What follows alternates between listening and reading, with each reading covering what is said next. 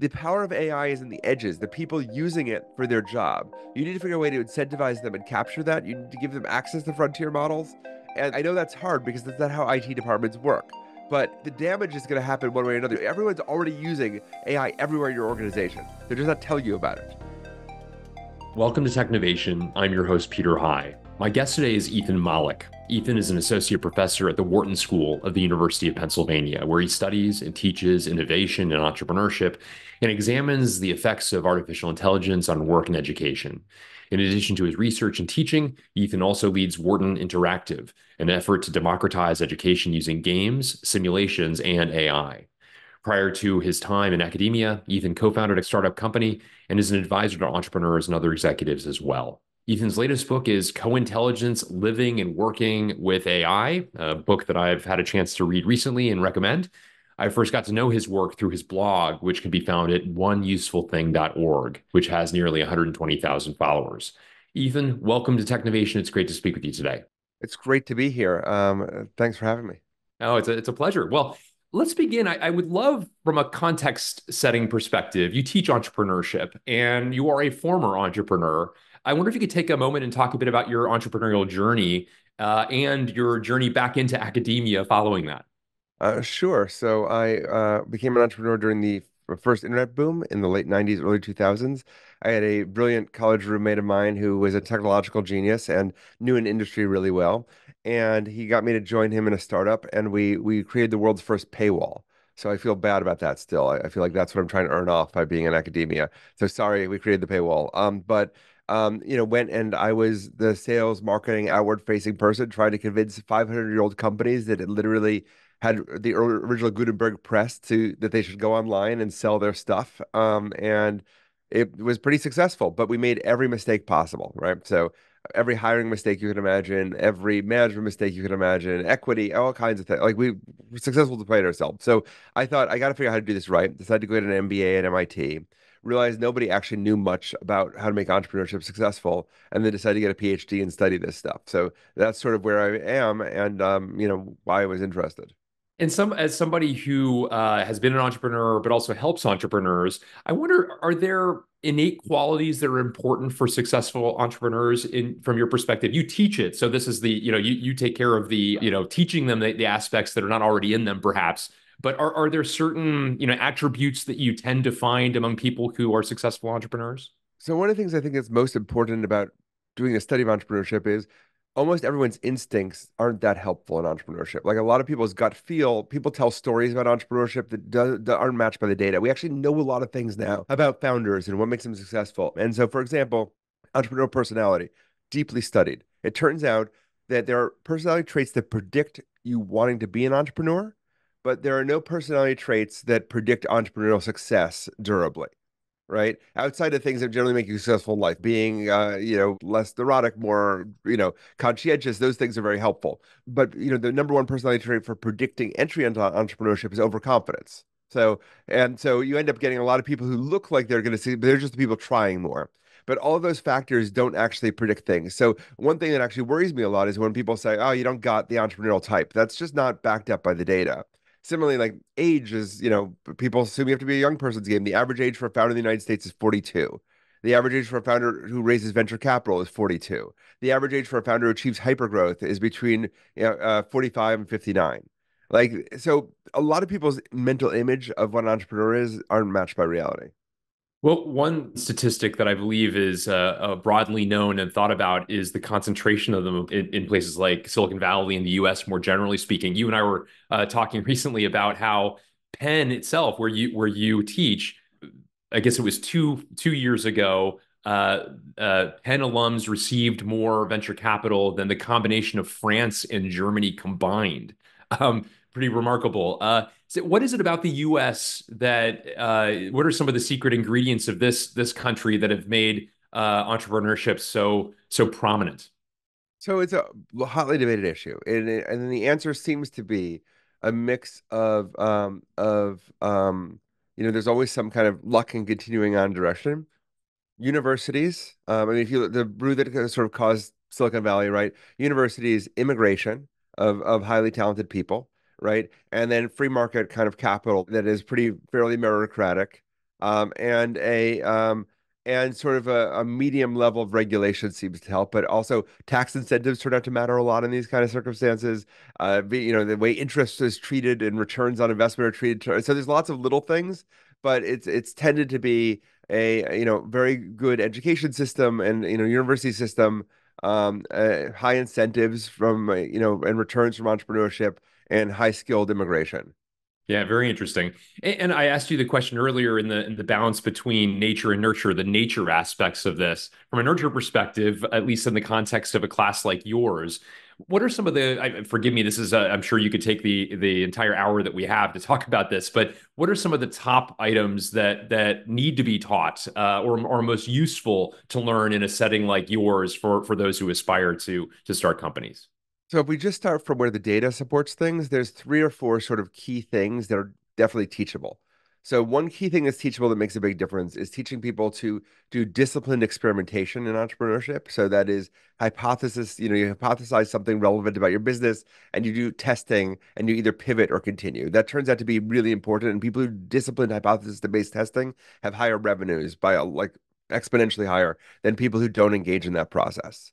The second major thing is there turns out there's a lot of stuff that actually makes a difference around how you pitch, how you explain, how you raise financing. There's complication there. A lot of people view like raising VC as a prize, and it's not. It's a method of getting somewhere with advantages and disadvantages. So that's another set of stuff.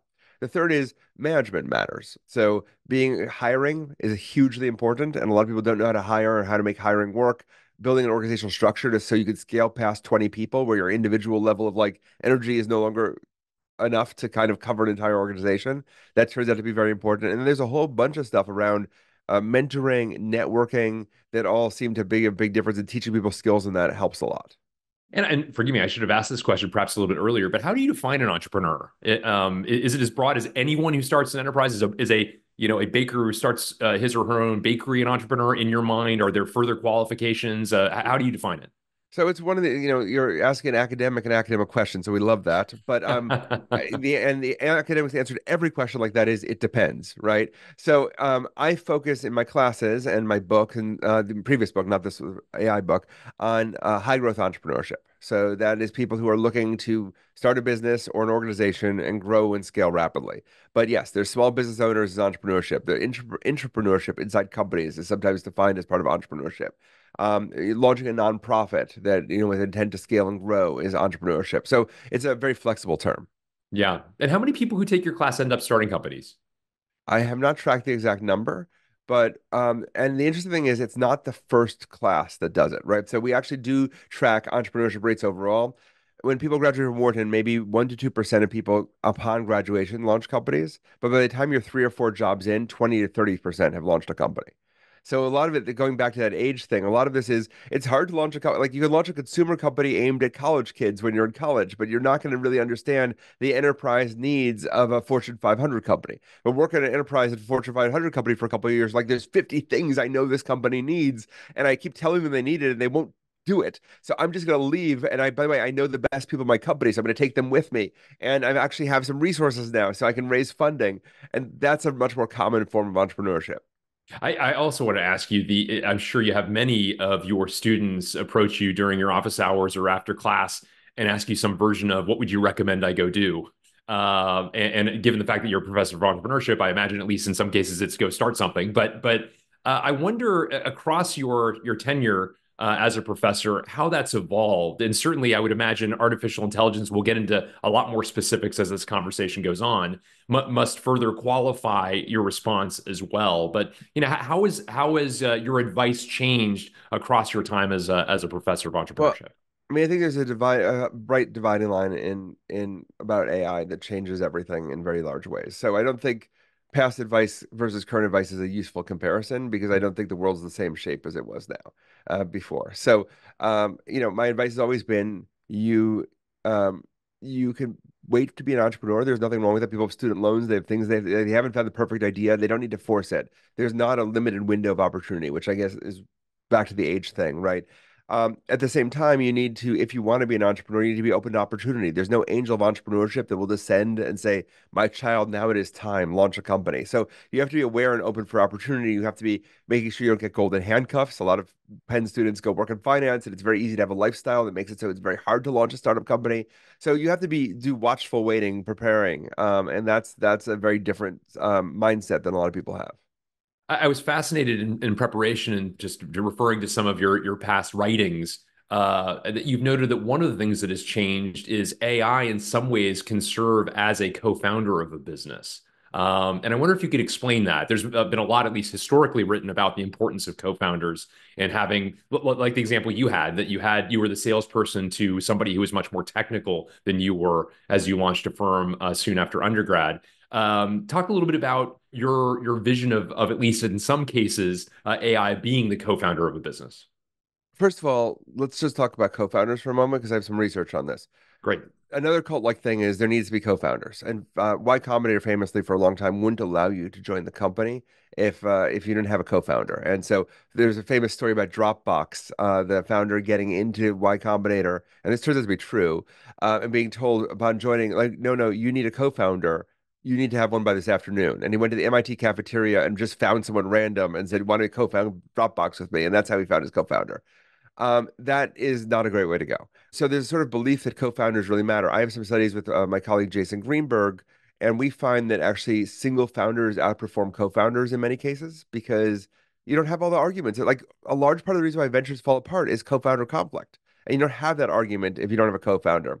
The danger is you don't have someone else to bounce ideas off of and do work. But turns out what you could do as a founder is hire someone and give them a large equity stake and they're a founding team member, but they're not the founder of the company, right? So they might still have a 15% equity and they're the CTO of the company, but they don't have to be the founder of the company as well. So that's an important part. And I think it's incredibly important in when thinking about AI because AI can fill a lot of the functions you wanted a co-founder to do.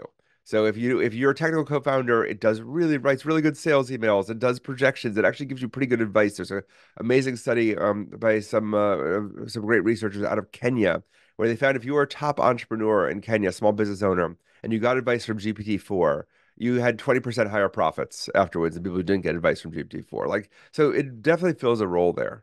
Yeah, it's really fascinating.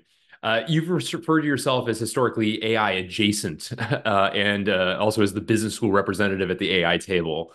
Now that AI allows non-technical people to become much more technically savvy, or at least AI takes over fills some of the gaps of those of us who are less technically savvy. Does it level the playing field, more generally speaking, between someone like yourself, and maybe you're no longer a great example of this as you've gone from AI adjacent to somebody who can now write books about it? But relative to those people who are deeply technical, AI focused as opposed to AI adjacent. I think that in some ways it's a mistake to even lump AI in with technical things, right? Because the fact is, large language models, they're very technical products. They're using them doesn't require technical knowledge. And in fact, I would argue that technical people are often some of the worst prompters of AI. So I think part of this is it's a technological advancement, but it's sort of like saying Excel is a technological advancement. Does Excel change how technical you are? Sort of, but also, because you're not writing your own spreadsheets anymore, but also who thinks of it that way? So I think that it's a democratizing force in a lot of ways. I also noted that you said that your syllabus has changed as a result of AI to ask students to do the impossible. I wonder if you could explain that. So I literally give people the assignment, like if you like in my class, you have to do something impossible. So if you can't code, I need working software. If you never did design work, I need a working website. Um, so I need you to be like actually fully operational in with AI. So people who used to do assignment where you do a prototype, and now I want like that to work. And you don't have to be technical to do it. So that, by the way, you also have to get critiques from three famous founders through history of each of your assignments you turn in, because the number one predictor of entrepreneurial entry is overconfidence. So if I have one way to manage that is to have someone whispering in your ear, you're mortal, and that's a useful thing to have the AI do. So it really has changed how I work, how we do this work. Fascinating. I want to get into some of the details from the book Co-Intelligence.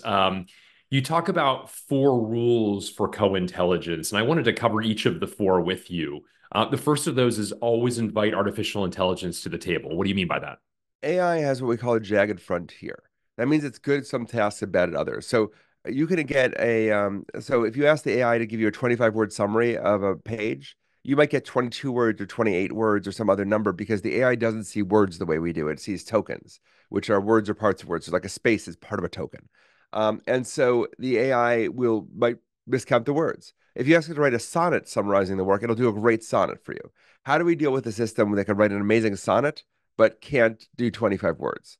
And so the idea is that if you use AI enough, you understand what's good or bad at, and that lets you navigate this frontier. It also lets you know what difference it makes. Nobody knows how well AI will be applied to the author of world-class IT strategy. Like nobody knows that, right? And you can figure that out, right? What does it know that you don't know? What do you know that it doesn't? The only way to do it is to take it to the podcast that you come to and see how it does summarizing our conversation, and to also have it do prep work for the podcast and compare it to your prep work that you would do, and then help it you write your next post or piece of information, and then help with the next consulting venture or your next speech. That's how you figure out what this is good or bad for. And that leads nicely then to the next of your rules for co-intelligence: be the human in the loop. I think it flows nicely from what you've described, but do go into some detail as to how best to be the human in the loop. So this is an idea for control systems that you want a person involved in working with AI. And it's a problem because the AI is pretty solid. Like in our studies at Boston Consulting Group, we found it operating at like the eighth percentile of BCG consultants in a lot of ways, not in every dimension, but in many dimensions. That's tough. These are elite consultants, right? They come from a place like Wharton. We were highly trained. And so you need to think about as a person, what do you want to do? And right now, the good news is the AI is at the eighth percentile of high performance, but not the 100th. And whatever you're probably best at in the world, you're probably in the top 1%, 5%, 10%.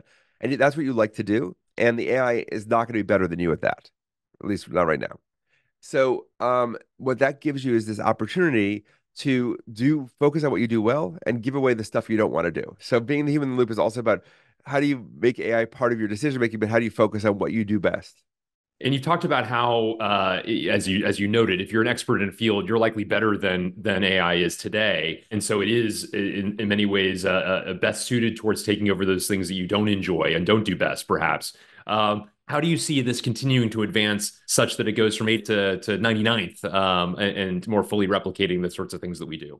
So, I mean, that's the question, and kind of the only question that matters. I don't have answers. I talk to the people who are training these systems; they don't have answers, right? There's dividing lines between whether we keep on an exponential improvement curve until we reach artificial general intelligence, a machine smarter than a human being, or whether we don't succeed at that, and it evens off in the near future. And a lot depends on that, and I don't have an easy answer, but I think people should be prepared for more upside case than they are right now. Yeah. The next rule for co-intelligence is treat artificial intelligence like a person, but tell it what kind of a person it is. Explain that if you would. You make AI do things by prompting it, essentially by giving it a sentence, and then it auto completes everything else afterwards, right? And people make this very hard. There's all kinds of tricks in prompting. I'm a very good prompter. Like you can do all kinds of weird stuff. But the easiest way to work with AI is just to talk to it like it's a human being, treat it like a person, and even though it's not a person, that's why managers are often so good at working with AI. Give it instructions the way you would a person, correct it the way you would a person, but then also tell it what kind of person it is. You're a manager at you are a marketing manager at an IT company. You are a editor who has a, preference for clear writing, and you'll get better results that way. You're the fourth of the four rules for co-intelligence is assume this is the worst AI you'll ever use. Again, describe that. Everything you're using right now is obsolete. There's better things being trained. So one of the fast things about AI is all these models are being released, and they're all sort of chatbots. The interfaces are all slightly broken. They're not optimized for any particular job one way or another. And people kind of are they think that the story might be, oh, maybe we need to launch a startup that makes this better for our business or something like that. The reason why that's happening is every AI lab is spending all of their time building the next generation of AI. And as soon as that evens off, they'll go back and figure out how to commercialize it more.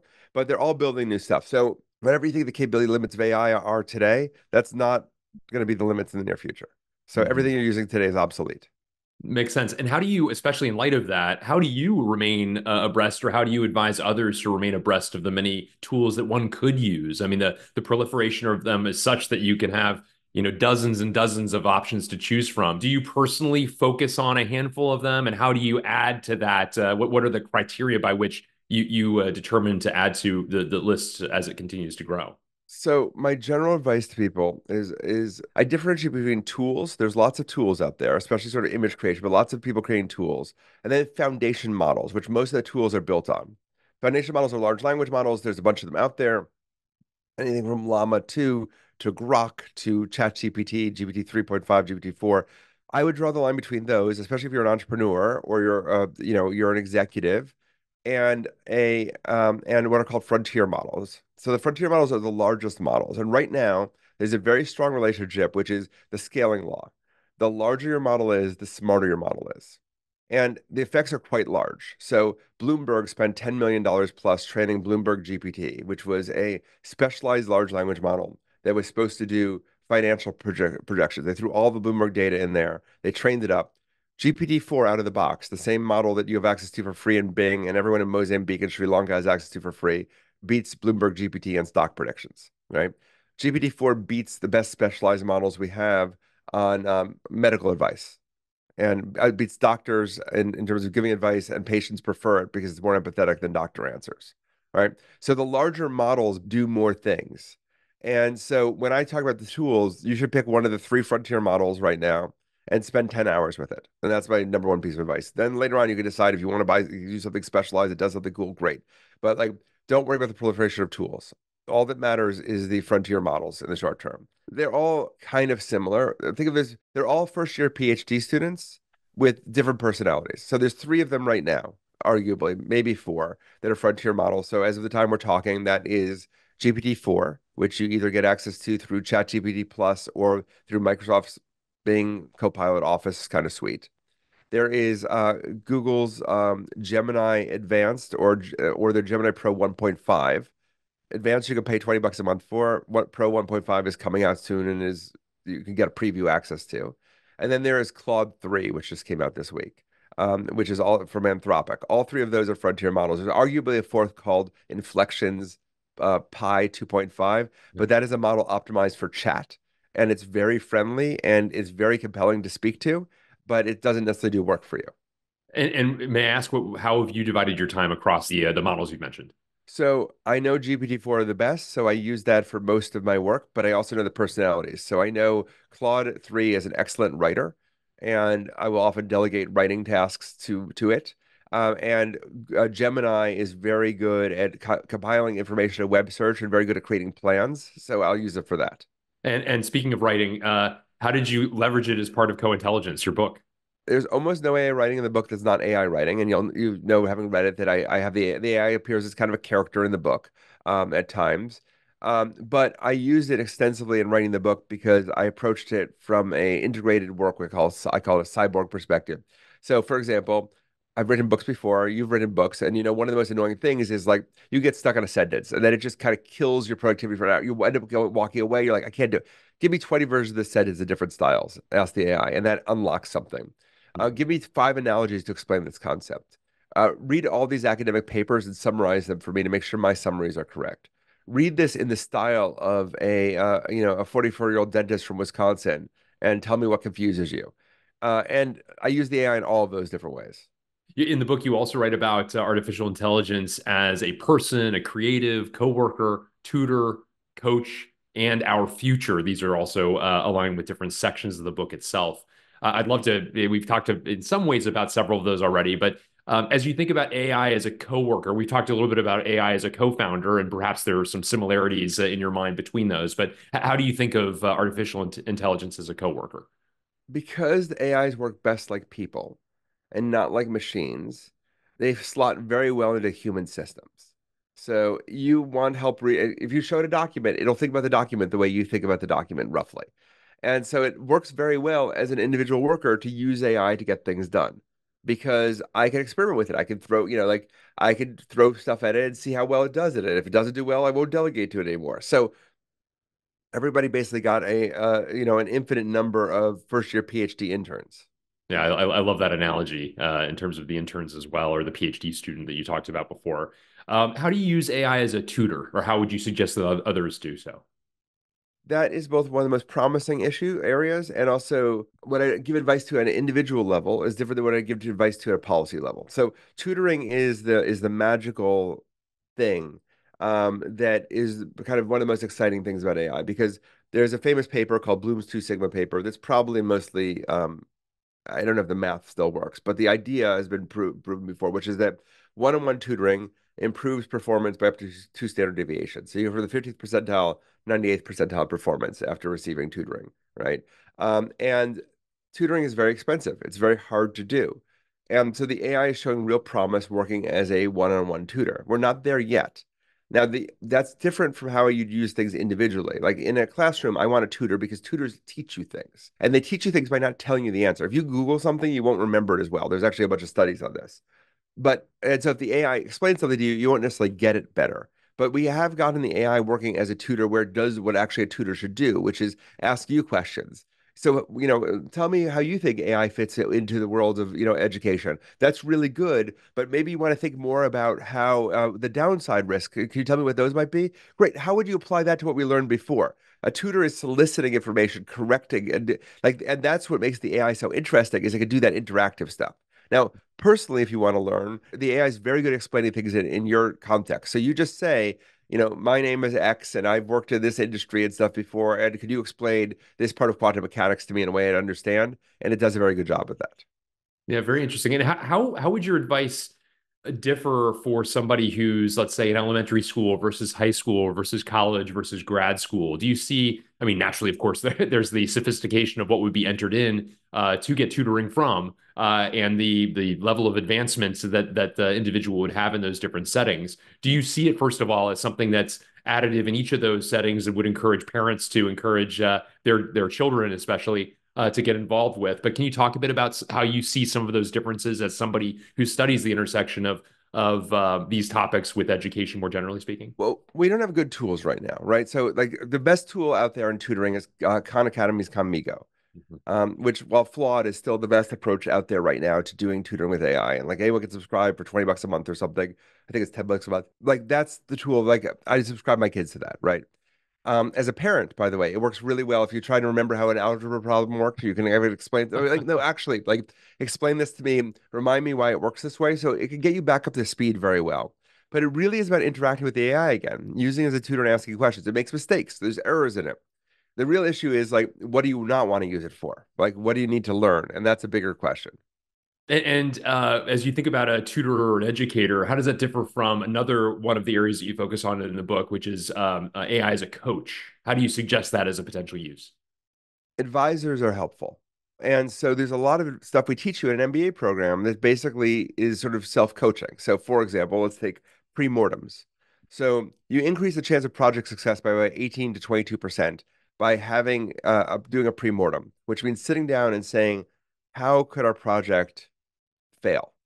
Right? And you never guess the real reason why it fails. You're not actually doing a real cause analysis, but it gives the people on your team permission to talk about failure, which we don't usually have. And that lets you think about downside risk. And that's why it increases success, right? Doesn't proof you against it, but it lets you have a conversation about what could go wrong. We teach people how to do that. There's some delicate things you have to do to make a pre-mortem work well. I can give you a paragraph and you can paste that in GPT-4 or Bard or whatever else you like, or Gemini or whatever else you like, and you'll get a pretty good interactive coach that will take you through the process of doing a pre-mortem. It can read all of your transcripts from our conversations happening right now, and I could say, where was I funny? Like, did I have any jokes miss? What should I have said differently? Was there a moment that was awkward? How do I deal with that? Help me improve myself. Yeah, all interesting uses, and as you point out, all of us need coaches to some extent. So the extent to which this is something that's an easy version of that for us to access, so much the better. One that's only getting better as time goes on. I wanted to also ask you about, again, as a professor, how you see all of this changing the classroom setting. There was a lot of promise and a lot written and pontificated about as to how the MOOCs would change learning. And in the grand scheme of things, it didn't seem to, at least so dramatically. Forgive me, as you've been in a university setting more recently than I have, but at least that's my sense that there's still a lot of classes that are taught as they were taught 250 years ago today. And I wonder what will be different this time around in terms of the changes that will be made specifically in the classroom and in the group setting itself. So those are really good questions. So for those who don't know, MOOCs are large online classes. It's massive online courses, right? Coursera, And Udacity, LinkedIn exactly. And Learning. I've got a Coursera courses that have had 250,000 people take it. Like I've done this thing. And so I've seen this from the inside. In fact, part of the reason why I launched Wharton Interactive, which is an interactive simulation experience, is after recording some MOOCs, I'm like, oh, we need something very different than this because MOOCs did something very important, which was expanded who can get access to education, right? I've had 250,000 people take my entrepreneurship courses. Wonderful. Like, they're not paying, like they pay or not pay. I mean, I don't, it's not an issue to me. They can watch these videos for free and they have a chance to, that like to get an experience. And for some set of learners, that is transformative. If you could be anywhere in the world now and get a decent experience of a college lecture, like, non-interactive, but like and that's valuable. And there's been millions of people who I think have had their lives improved by that. But it's a very static thing, right? It's like buying a book or watching a videotape. The MOOCs are not dynamic. They're not built around the pedagogy of how we learn at best. And so they did do something amazing, which was expand and democratize access, but they haven't changed the life of my students because lectures have always been one of the worst ways to teach, right? The way to teach is we know how to teach properly, which is active learning. You do stuff in the classroom. Now, there's a bunch of problems with active learning. One of the problems with active learning is that it's really hard to do because you have to keep your students engaged in doing learning. The second is people hate active learning, like students do. There was a great study at Harvard where they took the intro physics class and half the class got lectures and the other half had to do active learning, problem sets, and other stuff in class. The people who did active learning reported learning less, but they did much, much better on tests. Why they learn less? Because as opposed to being a lecture where I could talk and you could, like on this podcast, you could sit back and be like, yeah, I got this, right? You don't have to do anything. It's like our tutoring argument. The tutor forces you to realize what you don't know. Active learning forces you to know what you don't know. No one likes feeling ignorant. And so they hate the active learning experience, right? But that's the valuable way to teach. We also have had trouble implementing active learning because that means we have to teach outside the classroom. And that means watching like a MOOC video, which are not great ways to teach. AI unlocks both those possibilities because it lets us do these flipped classrooms because I can have an AI tutor outside of class do the content teaching, and then it can help me create good, engaging experiences inside of class. So we're doing active learning when we're all together and doing the passive learning outside of class. So I think that's a real chance for transformation. And are you seeing some of these changes already, especially in a class that's as progressive on these topics as yours is? Oh, my classes are 100% AI required now. Mhm. So it's working out amazingly. And what do you? I mean, you've explained some of your vision, which presumably has been pulled forward given your focus in this area. One thing that I've heard you say is that people raise their hands less, and the way in which they're interacting with you naturally and interact with each other changes as a result of this. Can you get a little bit further into some of the details or your observations, having implemented this in the classroom and in your Uh, classroom? yeah, so let's talk about, the downside risk is already happening, right? Everyone who wants to cheat can cheat. And there's no easy way to detect AI writing. It's not a great situation, right? The second thing is that people are interacting in a different way. Like, there are already issues where people on social media in class and have their phones out, whatever else. But now like you can get caught up by the AI helping you catch up. So that changes the social construct in class. Normally, you pay attention. You don't know something, you raise your hand, and then I know that if you don't know that, probably half the class doesn't know it, and we can have a conversation, right? And people can extract knowledge from me, and I can figure out what people need to know. That social contract breaks with AI. On the other hand, it enables new kinds of teaching. So we already talked about doing an impossible thing. Another example, I have the students co-create cases with the AI where they have to kind of correct the AI's direction. I had my MBAs do an assignment where they had to replace themselves. So they had to, for a job that they were applying for, they had to automate part of that job so they could just go into the first interview, say, here's my job is done with this AI. I need a raise. And they did it. Like everyone from Navy pilots to private equity funds to hip hop designers had figured out ways to make this work. It was very cool to watch that all happen. And a few of them got jobs right afterwards as a result, by the way. So like it changes what you can do in classrooms. And we've been mapping out all kinds of ways you could do that. And you talked about how people have. I heard you speak about someone in your class who clearly was not paying attention. You were lecturing, and they were building a business model in the class itself.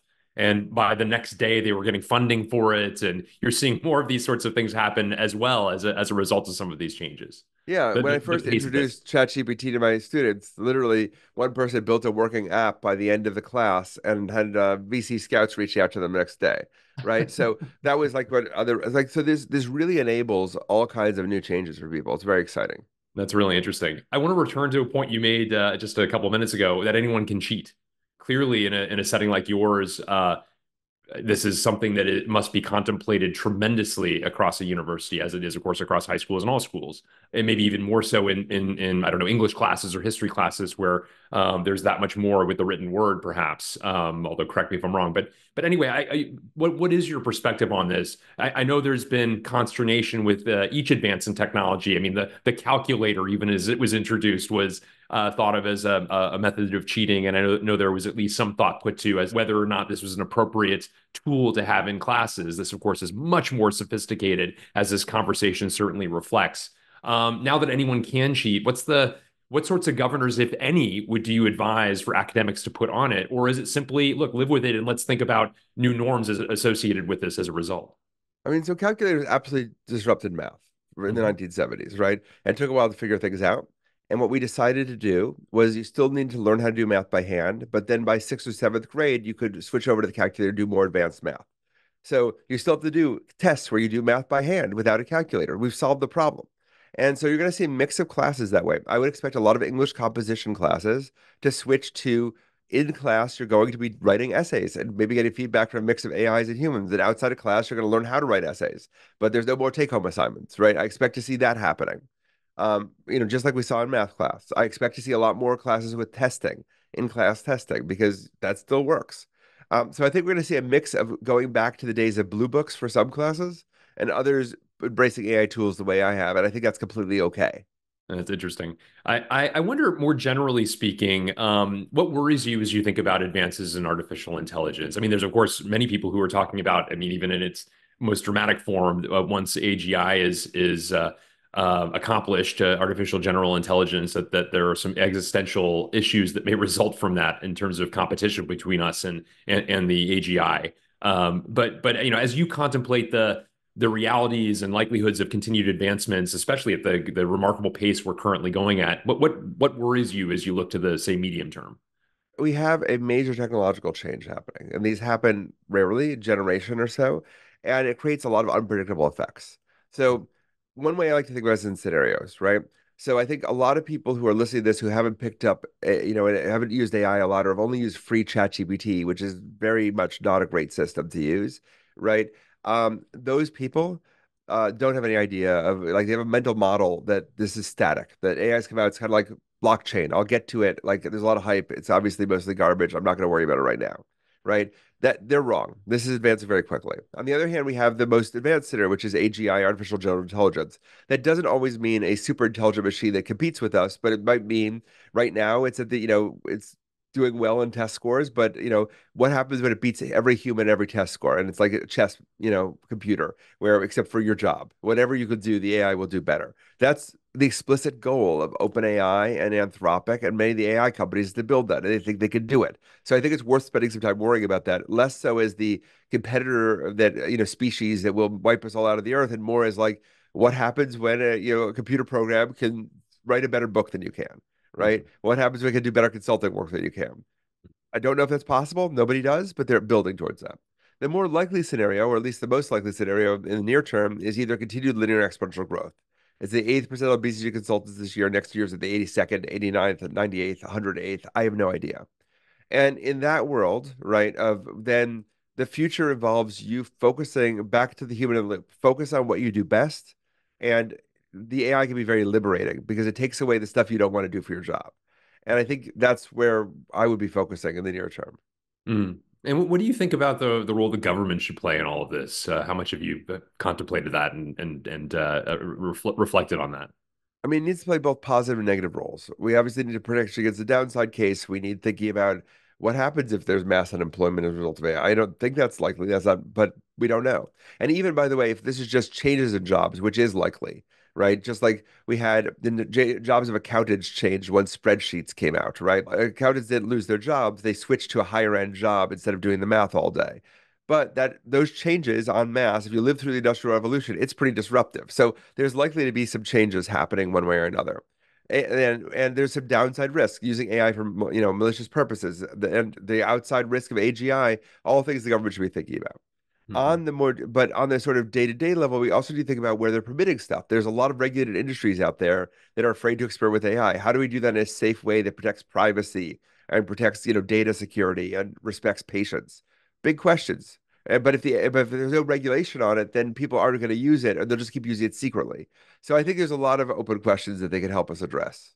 You talked understandably about a lot of the entrepreneurial implications of this, and therefore small but fast growing environments for larger scaled organizations, as people here represent in many cases. What do you think about the sort of broader adoption of co-pilots and other tool sets, and how would you suggest organizations think about scaling those in their organization, more broadly speaking? So co-pilots are both a really great way to introduce yourself to something and also a little bit of a secret saboteur inside your company.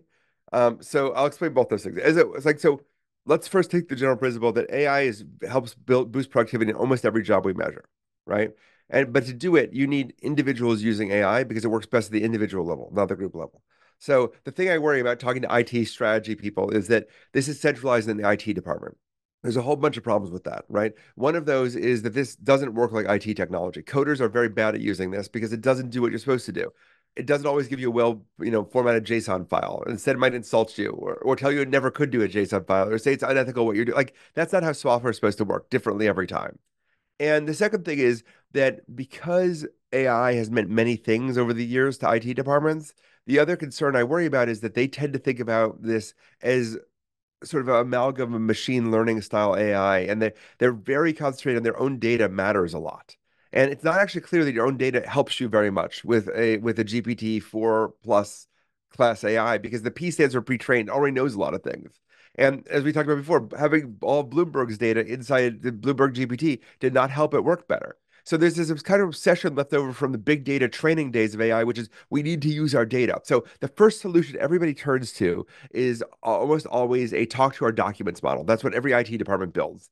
And that's a terrible model for AI because even if you have the perfect, just a little technical RAG-based system that's pulling back data in the right way, the AI still lies and hallucinates and makes stuff up. And that's not what anyone really wants from AI. When you figure out how people want AI is actually treating it like an HR problem or a training problem. How does everybody in the organization use AI? And then how do you get them to tell you what they've done to streamline their work? And how do you incentivize them to not be afraid to share that with you? And so I think it's really important to consider it that way. Now, co-pilots are a halfway step there, but the thing is, you're being kind of shielded from the core of the AI itself by the co-pilot. But the co-pilot does all of the disruptive stuff of AI without letting you do the advanced stuff. So I use Microsoft Word Copilot. I can write 50 pages like in 2 minutes. Is that good or bad? Like many managers' jobs inside organizations is producing words. That's their only job. And you judge by the quality of the words how smart they are. You judge by the quantity of words how much effort they put in. You judge by the lack of errors of words about how much diligence they have, right? Their job might be ensuring the supply chain from Vietnam for monofilament or pigments, but to make up a term. But what is that person doing who's in charge of that? They're writing a report every week about the state of the Vietnamese market. And now they're just going to hit a button and create that. And they're going to send it to a boss who's going to hit a button and say back, good job. What does that mean for organizations? And that's what I think I worry about the rollout without thinking what the meaning of this stuff is. Yeah. Yeah. Likewise, actually, do you see there's also been a lot written about, the number of books and movies and video games and art that is being created and will continue with greater levels of sophistication to be created. Do you have a sense for the competition that yields? I mean, will there be a premium put on those versions of those things, the extent to which it can even be deciphered, that are created by humans versus those that will be created by technology? Well, we're back to the question we asked before, which is how good, how fast. Right Mm. now, AI is not a compelling writer compared to a human being, right? I talk to Hollywood people. It's not like they're in the top 0.1% of ability to write a story. The AI is not close to that right now, right? It's funny when, going back to the AI sonnet, I actually had on Twitter, a world expert on sonnets. And I had the AI write a sonnet, and she's like, "This is looks like a good sonnet, but it's actually a bad sonnet because the whole idea of a sonnet is there's this emotional reversal in the final two lines of the sonnet that put into context, and the AI doesn't do that well, right? So like it right now it's producing art, and sometimes it's great art by accident. Sometimes humans can guide like it. So right now I think of AI like a synthesizer. When synthesizers first came out, they caused all this controversy because you couldn't play piano. Now you could do this, right? So it helps boost creativity as an individual. Will it get good enough that it makes a compelling movie or video game? So I don't want to watch a movie created by humans? Maybe if it keeps, but like that's not the immediate threat, right? What I know somebody in a game company who's as a single person is building a very high quality game because the AI is making the art and helping write the code and helping write the storyline. That's compelling. Yeah. Yeah, very interesting. Do you back to the large company setting, the extent to which you continue to evaluate this? What are you seeing? You've started to talk a bit about like use of co-pilots and the value, or perhaps even in some cases, inflated value derived from that. Are there what are you seeing as some other aspects of the value that larger organizations are deriving from use of generative AI? So again, every early study we have finds performance boost, whether that is analytical tasks, writing tasks, persuasion tasks, ideation tasks, programming tasks, 20 to 80% performance improvements. Like that's Mhm. very common to see. Also, a huge leveling effect. Bottom performers get leveled up. These are compelling enough numbers that I think companies should be panicking, even if you don't worry about any other aspect of AI. If all your competitors are just getting 20 to 70% more employees and you're not thinking about that, that feels like a mistake. And I think a lot of companies are kind of waiting on this, like another technology. When you have that large a gain, if you do like an enterprise installation of Salesforce or whatever, right? You know it's going to be a 4-year process. You're going to spend X million dollars to make it happen. You're going to pull off this many consultants and do this much off the line to hopefully gain, whatever it is, 13% efficiency, right? We do a lot in IT for relatively small gains. There is a chance for very, very large gains from relatively small investment. And I think that's an incredibly compelling story. And I think the problem is that there's no instruction manual. There's no one to help you. You cannot hire a consulting company to do this because they don't know anything. I'm sorry, they just don't, right? Apologize to consultants in the room. I know this because I talk to OpenAI and Microsoft and Google on a regular basis, and nobody knows anything. They don't know what these systems can do. OpenAI's got 12 people, build like it's a slight over example, but like they're not doing testing on the use case for a large scale accounting company. They're not doing a testing on the use case in a university classroom. They don't know any of this stuff. The fact that the AI is as good as a doctor was a surprise. They never realized it would disrupt all of education. So you need to be doing rapid experimentation. The biggest danger is centralizing authority in a committee of people, of 7 people, who will report back to the CEO of uses for AI. The CEO will send an RFP request that will go be filled in 4 months from a series of consultants who again don't know anything, who will then come out and do an analysis for the following 8 months to give you recommendations to build an internal facing RAG system that talks to your documents. Don't do that, right? The power of AI is in the edges, the people using it for their job. You need to figure a way to incentivize them and capture that. You need to give them access to frontier models. And like I know that's hard because that's not how IT departments work. But like the damage is going to happen one way or another.